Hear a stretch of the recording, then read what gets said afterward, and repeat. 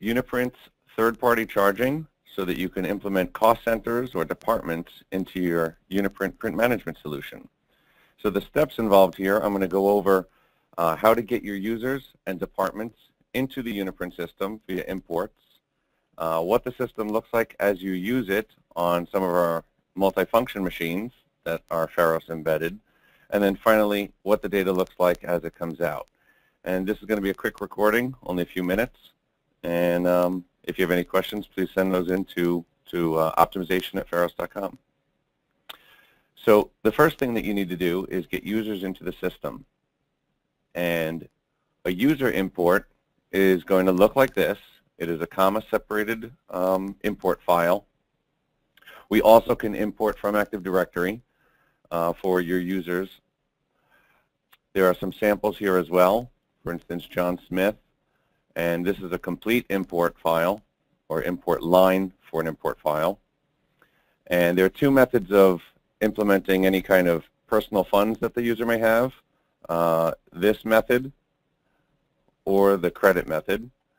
So you can use either of those, and this is shown here as well. So here's a credit 0, and here's a pursing set to 0. And then here's sort of a more minimalistic import of just the minimum details that you need for the import. You can bring this out of any system that you may have, like Banner or PeopleSoft, and bring them into your Uniprint system. You can also automate that to happen using the Microsoft Scheduler service. There's also a help topic on this for bringing users into the system, batch load technical information in the Pharos Uniprint help. And again, it shows the same sort of information. It shows what each of these fields means and what the requirements are. And then it also shows how you could batch load that by automating it in your system as well. The second thing that we need to do is import the department information. And that is done via the third-party charging area in the Pharos Uniprint Administrator. What you do is you set up an import profile. That import profile contains two components, and they can be done together or individually. The first is the import of the cost centers on their own, so the departments themselves, getting a list of the departments and their department names. So you can set the configurable items that you want in the department import, as well as the location for that file, the delimiters, and all of those kinds of feature aspects. I'll show you a sample of what one of those looks like. The most typical looks like this here. At the top, you see department, or whatever you're calling your categorization of users in departments, whether that's cost centers, departments, fopals, charge number, whatever you want to call that in your environment organization. Then it is the account number or account name of that department, and then optionally a description as well. And so those can look with numbers. They could be fopal, which is like a few numbers, dash, a few numbers, dash, and the description is optional. Some put both the account number and description in both fields, and you can see how that plays out on the multifunction devices or Pharos pop-ups that you'll be using. And we could share any of this information with you guys as well. There's also information, again, in the Pharos help that talks about import profiles. So if I search here, I can see all the information about how to add an import profile and how to go through it, what each of the functions is, and how to get my cost centers and or cost center constraints into the system. Talking about cost center constraints, that is the third piece that is needed. So in order to do a proper import, you need the users imported, you need the cost centers imported, and then you need a file that combines the two of them to say that this user, for instance, M. Decker, is a member of Department 1111. And you can see later in my file, I also have M. Decker as 2222, but he's not listed on 3 or 4.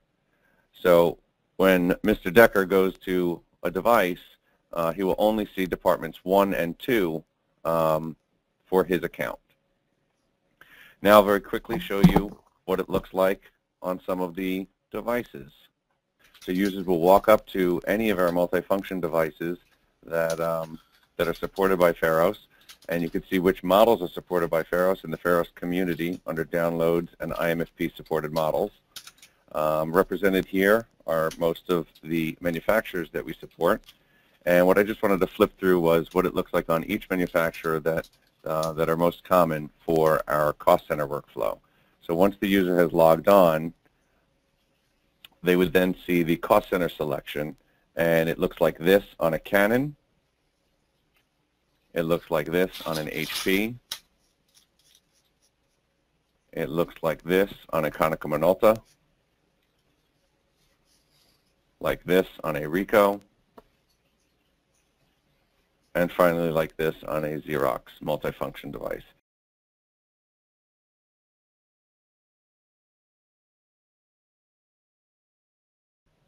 So in the Pharos Administrator, right next to the import profiles where you brought the data into the system is export profiles. And you can create an export profile here by inserting it. And then you can set all of the criteria that you'd like for that export profile, like its location and specifically what items you would like to be exported into the file. The file that comes out of the system will be a comma-separated file. Like this one here is the most typical or simplistic. Which is the department or FOPL or cost center, again, whatever you've named it in your environment, the account number or account name in your environment, the activity that has occurred, whether that be print, copy, or scan, and then the amount that has occurred in that period. Most organizations are doing a monthly export, and then they reset the counters each month. I also have organizations that are doing that on a semester-by-semester basis. Down here we see another export profile that has a whole lot more information in it. So I ran it again with all of the criteria. And so again you'll see the department, the account number, the activity, the amount, and then the next ones are the pages, the sheets, the jobs, whether or not it's a grant, the limit on that grant, and if limits have been set for the grant. And all of this again is available in the Pharos admin. You can see this information here. You can select the items that you want. And there's also help information available as well if you were to search or index export profiles. And here's all the export profile information. In addition, it can be done automatically using the Microsoft Scheduler service by using the command line cc export and then the name of your export profile. Lastly, the thing that customers want to look at is if they're not looking to export into an external system, they want to see what does a report look like. And this is just a typical report of the department list, the activity, copy or print, and then the amount and job and prints. And so this is probably the most typical report, though in Pharos reports, there are a number of reports that you can use to get the data out of your system.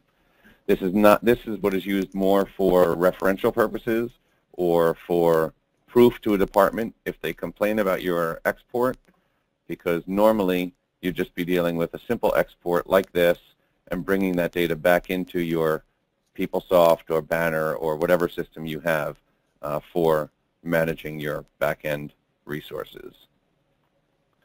That is it on third-party charging. Thank you for listening.